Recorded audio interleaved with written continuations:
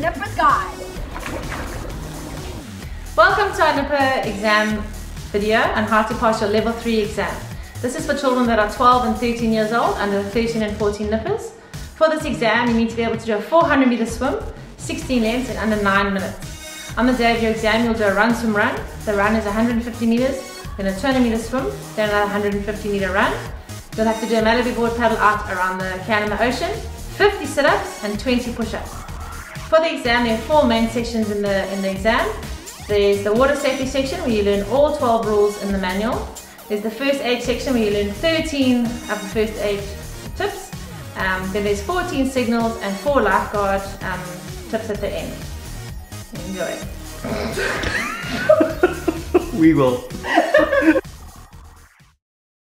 For water safety level 3, you need to learn all 12 of the water safety rules. Rule 1, always have an adult with you. An adult is able to respond quickly and effectively in an emergency situation. Rule 2, only swim in safe areas. If you're on the beach, only swim where there are lifeguards present, and make sure you swim in between the red and the yellow flags. If you're in other areas like a swimming pool, do check that there are lifeguards present, and if you're at a strange beach or dam, make sure there are no rocks before you go jumping in. Rule number 3, know your limits. Don't show off.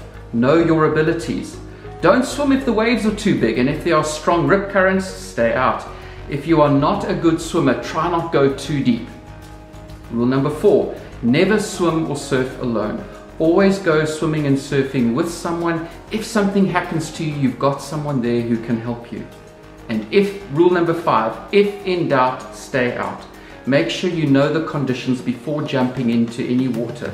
Check for rocks or hidden objects and rip currents. If there are no lifeguards on duty, stay out.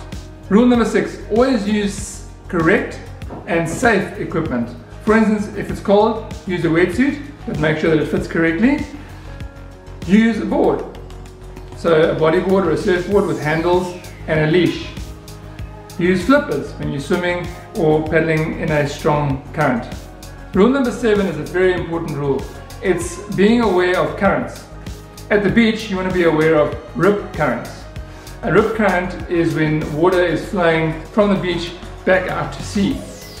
And there's certain ways that you could know what a rip current looks like. There's some identifying features. There's a list in the manual. Some of the features are that you'll see some calm patches of water in where the waves are, in the surf, with waves breaking on either side of these calm patches. Another feature is that the rip current, the water is deeper, so the color of the water is a little bit darker. So oftentimes rip currents are rippled, and there's some crisscross water on the surface of the rip current. A rip current is often a different color water to the water with the waves on the side, and often there's stuff floating in the rip current. And then many times rip current is a foamy surface on the top of the rip current that extends or that's going out to sea. When you are caught in the rip current, very important that you don't want to try and fight that current. You want to swim parallel to the beach. Go with the current and then swim parallel to the beach across the rip current to get out of the current into the breaking waves, and then use the breaking waves to push yourself back to shore. Don't try and swim against the rip current. Along piers or beaches or rocky sections, you'll often find rip currents. So if there's an edge of a beach, that's where you're going to find rip currents, or if there's a pier or a rocky groin or something like that, that's where you're going to find rip currents on the side of those patches of structures. Sometimes you might be in a river current, and it's important that if you are caught in a river and that's flowing very fast, you want to float down the river with your feet first. So have your feet on the surface of the water and float down the river with your feet first. And then if you want to get back to shore, don't try and swim against the current, swim with and across the current to where the water is a little bit shallower and the flow has slowed down. Rule number 8, consider other people. You don't want to go surfing where there's people swimming. Consider those people. If you fall off your surfboard or your board, your Malibu, you might hit those people, so consider those people if you are on a board. Also, if you are swimming, keep an eye out for board riders, people that are on boards or on equipment. Be considerate when you are out in the water and swimming or paddling your board. Rule number 9 is don't swim or surf when you're tired or when you're cold. Sometimes if you're swimming, if you're cold or you're tired, you could get cramps and it'll make it difficult to get out of the water. So don't swim when you're tired or you're cold. Rule number 10, listen to the lifeguards. Lifeguards know what they're talking about. They are there to keep you safe in the water. So you want to listen to the advice from the lifeguards. They stop people that could get into trouble from getting into trouble, and they have specifically set out a beach for you to go and swim at. So always listen to the lifeguards. Rule number 11 is an important rule. Don't swim at night. Do not swim at night. It's difficult to see you if you get into trouble at night, and also you can't see any dangers in the water. Only if it's really safe, like at a pool where there's lots of light or there's people around and it's actually made to swim at night, can you swim at night. Not a good idea to swim at night in places where it wasn't made to swim at night. The last rule is that you should keep all containers of water, and when I say container I mean like water tanks or swimming pools or anything that has water in it, big bodies of water, keep them covered. If you're not using them, make sure you've got a cover over the water so that if somebody falls in, they're not going to get into trouble.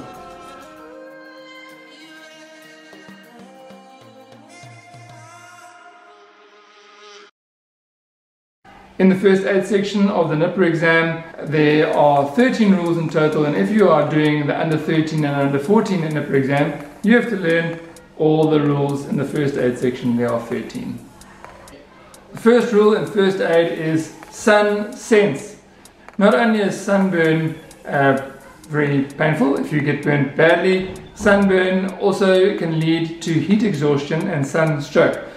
You want to slip on a shirt, you want to slop on some sunscreen, and you want to slap on a hat. Slip, slop, slap. Slip on a shirt. Slop on sunscreen. Slap on a hat. Remember, sun sense. Blue bottle stings. Blue bottles can be found all along the coast of South Africa. It's a little blue animal floating on the surface of the water, and it's got a long tentacle, and if the tentacle wraps around your arm or your leg or touches any part of your body, it stings. The first thing is you do not want to rub it with sand. What you want to do is those tentacles sometimes get stuck onto your skin. You gently want to use some seawater to wash it off, or pick it off with your fingers and just pull off the sting from your arm, and you can put some ice on there to take the pain away. And then you want to go to the lifeguards, or if if it gets really bad, you want to seek some medical advice. Cramps. The most common causes of cramp are if you're doing too much exercise of unfit muscles, and what happens is your muscles contract into a ball, and it can be very, very sore, and sometimes you can't move your arm or your leg or whatever part of your body is cramping. So if you get a cramp in the water, the first thing that you want to do is you want to try and relax and float on your back, and then just try and signal for some help. Don't panic, and try and stretch the muscle out. If there's no one there to help you, you want to try and safely, gently just float back to shore to the side of the pool without using the muscles that are cramping. And then when you get out the water, try and keep that muscle warm, and you can gently massage that cramp out.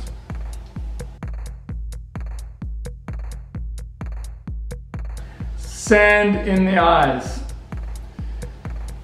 If you go to the beach, very common for you to get sand in your eyes. It's important when you get sand in your eyes, you don't want to rub the eye with the sand in it. You want to try and use some water to wash it out, or you can use a damp cloth to rub it out. You can also take your eyelid and pull your eyelid over the eye, and as you blink your eye inside, it'll move the sand out to the side. Bleeding. When you're helping somebody who's bleeding, very important, before you start helping them, put some gloves on so that you keep the blood off your hands. So if you are treating minor cuts, obviously you want to stop any activity that you're doing. You're not going to carry on playing beach cricket while you've got a cut on your hand. You You want to place a pressure on the bleeding part with your fingers or with a bandage. If you can, try and pick up the part of the body which is bleeding, like the leg or the arm. You want to try and clean around the wound with some disinfectant. Put a dressing or a bandage on that while keeping pressure on that wound. And if the bleeding doesn't stop, if it's getting serious, if it's serious bleeding, then you need to go and get some medical help. Nose bleeding. If you should get a bleeding nose, sit down, put your head forward and pinch the soft part of your nose for about 5 minutes and breathe through your mouth.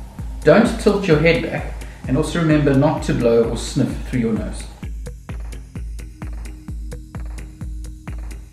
Heat exhaustion. This is a condition that often happens if your body loses water or salt, and it's some things to look for that if you're having some heat exhaustion is if you feel a bit of headaches or you're feeling a bit dizzy, you might experience some cramps in the muscle, cold, clammy and pale skin, or even you feel a bit fainty. This might be a sign that you're suffering from heat exhaustion. How to treat this? Stop all activity immediately.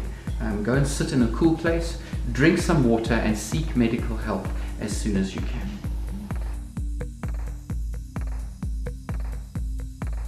Bee stings. Don't panic. If you get a bee sting, try and get the bee sting out with something sharp like a bank card or a knife or something. Don't squeeze the sting because it might push the poison right back into your body.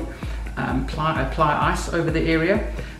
Sometimes a bee sting can be quite dangerous. If someone is allergic to bee stings, they might start to struggle to breathe. If this is the case, seek medical attention as quickly as you can.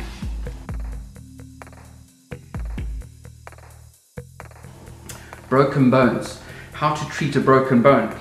Firstly, if there is bleeding involved, you need to control the bleeding, and we've just covered the section on bleeding. Have a look at that. Support the injured limb if there is a broken bone.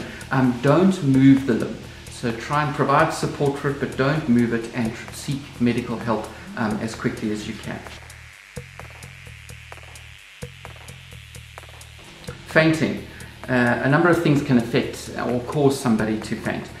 Sometimes just emotions can cause someone to faint, or they're really exhausted, especially if they've got lots of heat exhaustion, they can faint. Dehydration, there's a few number of things that can cause someone to faint. How to treat someone who has fainted. Place the person in a comfortable recovery position. Reassure the person, stay with them, comfort them, just encourage them, and then look for medical help as soon as you can. In the first aid section of the NIPR exam, there's a part called CPR resuscitation. Now, CPR resuscitation is going to cover a number of scenarios that you might encounter if you are on the beach and you need to help somebody who is lying on the floor or on the ground. The first thing that if you come across somebody who's lying on the ground and they're not really responding, the first thing that you're going to do is remember your 3 H's. The 3 H's stand for hazards, hello, and help. So you want to look around for any hazards, broken glass, or maybe there's some electrical cable, there's something there that has caused this person to be in this position. You don't want to fall in the same trap, so look for any obvious hazard, something that's lying there that could be a problem. Then you want to approach the person and see if you can perhaps wake them up or get them to open their eyes or respond to you. That's the hello. You say, hello, hi there, can I help you, are you okay? You want to see if they're breathing. If they're breathing and there's still no response from them, you obviously want to call for help. An adult or a lifeguard, or maybe there's some medical people nearby. Call for help and then put that person in the recovery position. This is if they are breathing. So you've gone down to see if they're breathing, listened, and they're breathing, then you put them in the recovery position. The recovery position is a position that you're going to put someone's body in that's going to keep their airway breathing, and they're going to be in a bit more of a comfortable position. So first what you want to do is place the hand which is closest to you against their face. Then you're going to place the opposite arm across the body, like that. Then you're going to turn the whole person as a unit together with your one hand. You're going to grab the hip and roll them over gently. Okay. Then you want to just pull the knee which is on the top into an L position, and that knee is then going to support their body while they're lying on their side. So basically you're going to pull the person onto their side with their hand under their head, supporting their head, another hand over their chest, and the leg on the ground in like an L position. For the under 13 or 14 part of the NIPPER exam relating to the flag or the hand signals, you have to learn all 14 of the signals. If you are in the water swimming, please come and help me is one hand up. Distress signal is both arms waving to and fro above your head. If you're on the land and you're using the flags and you're signaling someone out in the water, to attract attention, you're going to wave both flags above your head. Return to shore signal is one flag raised above your head. Proceed to your right signal is the flag straight out towards your right hand side. The proceed to your left side is the flag straight out to the left hand side.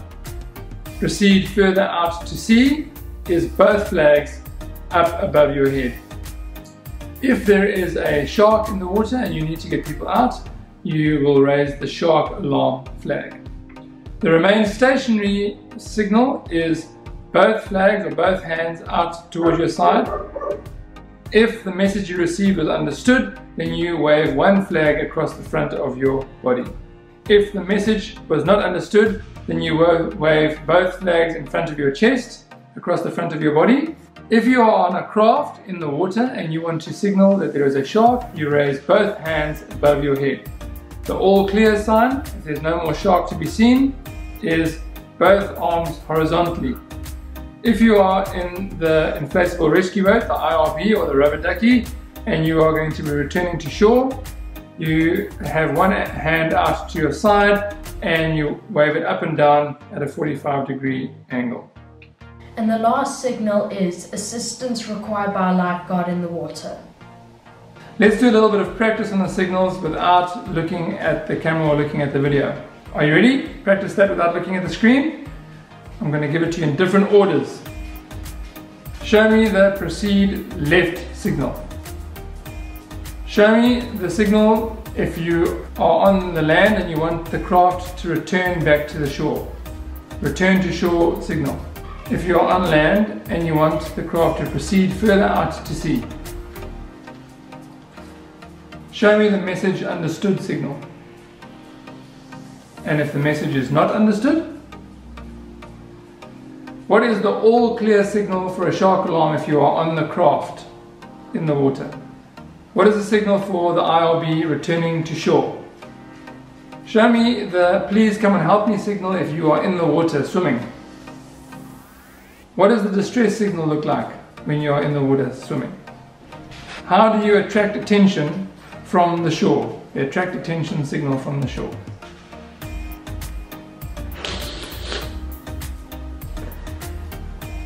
You now know your signals. Well done.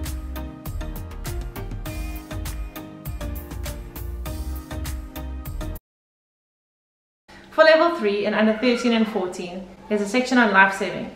There are 4 points that you need to learn there. In the world of life saving, you're going to come across a number of important signs and apparatus that is used in life saving. The first thing you need to know is the international life saving colours. These are red and yellow, and they are the colours worn by the lifeguards when they are on duty. One of the flags you'll often see is a red and yellow flag, a horizontal red and yellow flag, and that indicates that lifeguards are on patrol in the area. When you see a red and yellow flag that is diagonal, that is a flag that is used for signalling certain instructions or information back and forth. On beaches, you're going to encounter various signs. A green circular sign with a swimmer indicates where a swimming area is, and if you see a red circular sign with a swimmer with a line through it, that means there is no swimming permitted in that area. And similar, you have a green circular sign with a surfer on the inside. That indicates you're allowed surfing in the area, and likewise a red circular sign with a surfer in the middle and a line through it indicates there is no surfing permitted in that area. A black sign with a shark, you guessed it, indicates that is a shark signal, okay? And then green boards, you'll often see on beaches, there are green informational boards. That just gives you information about the date, the tide, when low tide and high tide is to be expected in that location. Another apparatus you'll come across on the beach is a rescue torpedo buoy. You get two types of these buoys. Some of them are hard and rigid, others are soft and flexible. They are used by lifeguards to help get to victims quickly in the ocean, also to provide support or floating devices when they get there. They're not toys, so if you do see people playing with them on the beach, please report that to a lifeguard. What to do when someone needs help. Dial your local emergency number. Tell them your name and your number, then tell them the type of the emergency. Give them the exact location, answer all the questions and tell the person what is happening. Make sure that you put down the phone last. Return to the patient. A quick guide of what to say, who you are, where you are calling from and why you are calling. What to do if someone needs help. Hazards, hello, help. Hazards, is it safe? Hello, check responsiveness. Help, call for backup. Hazards, hello,